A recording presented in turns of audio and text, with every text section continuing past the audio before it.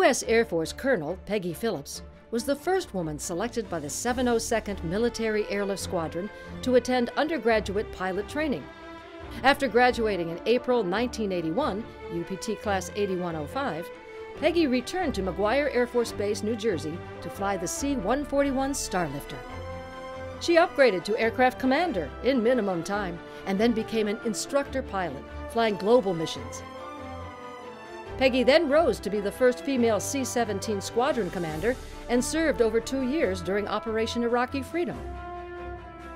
After logging more than 5,200 hours, including 240 combat hours, she was promoted to the rank of colonel and transferred to the Tanker Airlift Control Center.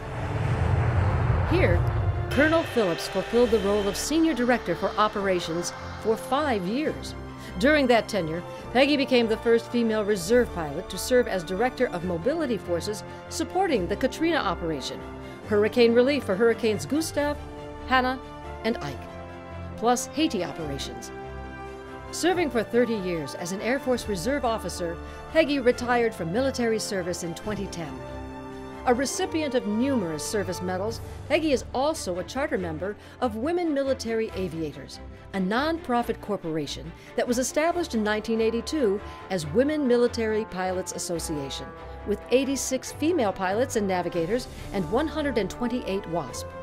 Peggy continues to be an active member of WMA, helping to promote and preserve the role of female pilots in the service of their country.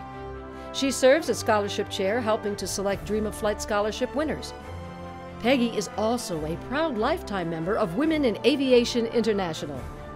For her inspiring work to network with and mentor other women in military aviation, we welcome Colonel Peggy Phillips into the Women in Aviation International Pioneer Hall of Fame.